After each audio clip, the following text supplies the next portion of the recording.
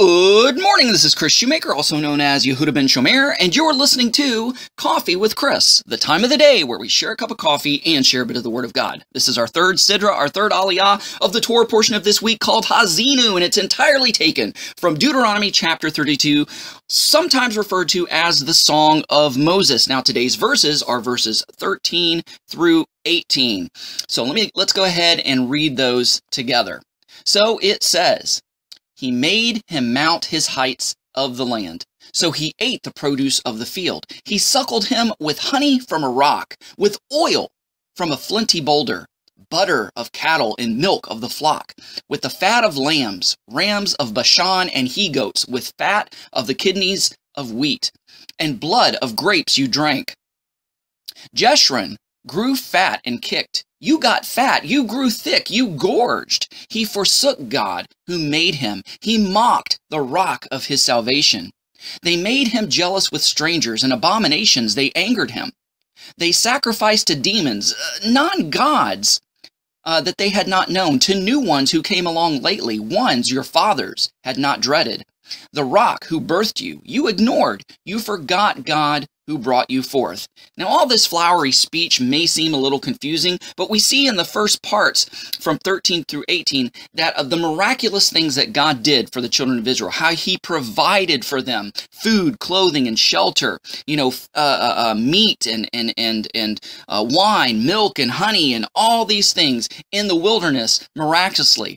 But nonetheless, all these blessings, all these gifts, all these provisions that God bestowed upon the children of Israel, they in turn rejected God. They turned against God, and they started worshiping other gods. Huh, well, that's gratitude for you, right? When you've done something for somebody and they turn around and slap you in the face, when is that ever cool? When does that ever feel good? Think of how God felt when he poured everything out for Israel, for their care and provision, and they end up cheating on him. They end up turning on him. So this is the entire point of this section of Scripture, is to remind the children of Israel of their propensity to be unfaithful, and to remember God's undeserved love and provision for them that he has given them, and maybe that provision will turn their hearts back to him.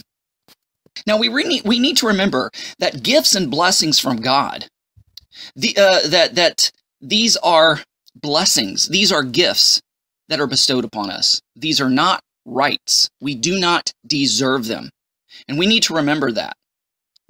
So therefore, we shouldn't take anything for granted.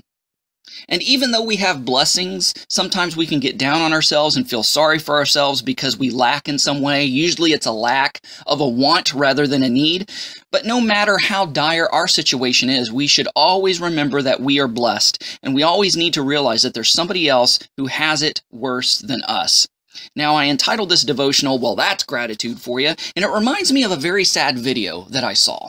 And it's this teenage boy, 16, got his driver's license. It's his birthday, and his parents surprise him with a car.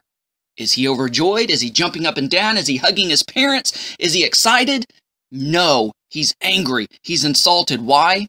Because it's a used car. Why? Because it's an older car. Why? Because it's kind of a fixer-upper. And so he looks a gift horse in the mouth, and he thinks it's some kind of cruel joke because he thought he deserved a brand spanking new car. No, I've noticed that when kids get brand new cars, they're usually wrecked within 3 months to a year. Why? Because they didn't pay for it. So they hot rod about with it. They're careless with it. But if a child is made to buy their own car, they'll usually buy a used one that's a fixer-upper. They take pride in that because they spent their blood, sweat, and tears, their hard-earned money on it, and it means something to them. It's not just some kind of lavish gift that's bestowed, and they don't really have no emotional connection to it. And so they wax it every day, they wash it every day, they take care of it, they fix it up. So this shows that we need to be grateful. We need to have gratitude. And as it says in 1 Thessalonians 5:18, "In everything give thanks." And this kind of echoes and reminds me of what James says, that take joy in our trials and tribulations, because we know that they develop patience and perseverance. Guys, thanks so much for listening. Go out there and have a great day. Shalom and God bless.